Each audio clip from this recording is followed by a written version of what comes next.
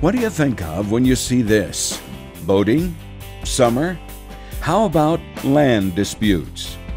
That last one probably didn't enter your mind, but for many visitors to the Glen Canyon National Recreation Area, particularly those on ATVs, potential land closure is exactly what they're thinking about. Currently, the recreation area is in a new scoping period where land managers are seeking public comments regarding motorized access to certain areas and dirt roads around Lake Powell. The entire issue comes down almost exclusively to ATV use. Back in 2005, the National Park Service received information about a lawsuit that was filed against the Park Service by a couple conservation organizations, preliminarily the Blue Water Network and then the National Parks Conservation Association. And that lawsuit basically contended that there were a number of units throughout the National Park system that had failed to comply with the regulations that exist that govern the National Park System units. The lawsuit didn't ask for us to close any specific areas, as I recall. Even so, specific areas are being considered for closure, which has many Glen Canyon recreationists very concerned. A lot of this stuff is based on resource damage that they're claiming that is just not there. They get out on the ground and look at it. Even they will have to admit it's not justified to be driven by resource damage. This is coming from environmental concerns. I do not know what harm there is because what they explained to me, what you see right there, is not a road. And to me, it's a road. If I drove in from Nebraska, was camping at the marina and saw some maps and stuff, and I drove out Crosby Canyon, it shows a road going out Crosby Canyon. How do you know when to stop, where to stop? But then why can't you go all the way to the lake and camp at the lake? They did it there, but you can't do it here? Scoping processes have become common in recent decades.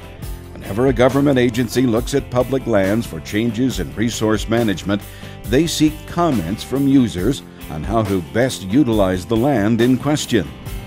In the case of Glen Canyon, it isn't just the fear of trail closure that is making the off-road community nervous. The quick timetable and limited window to make comments has many questioning whether multiple-use advocates will be able to respond sufficiently. It's a reoccurring problem with federal agencies and their planning processes. They're not very good at getting the word out, and by the time they do, it's a day or a week before the comment deadline. And these are legal deadlines, so a comment submitted after the deadline doesn't count, and you may not even know about it till it's too late. I think what's important here is that we're talking about a national recreation area. It's managed by the National Park Service, but this is not a national park. It's a national recreation area. We should be enhancing recreation, not limiting it. This is important in the day and age where we want our families and our children to enjoy America's public lands. Many who favor closing areas to OHV use cite reckless users as their main reason for limiting access. For men like Brian Hawthorne of Blue Ribbon Coalition, that is an unfair characterization, particularly in Glen Canyon. It's not the young thrill seeker, it's the elderly, retired folks that are viewing their public lands sometimes for the first time via the ATV, and it's a fantastic way to enjoy public lands. Those are the folks that are using these roads.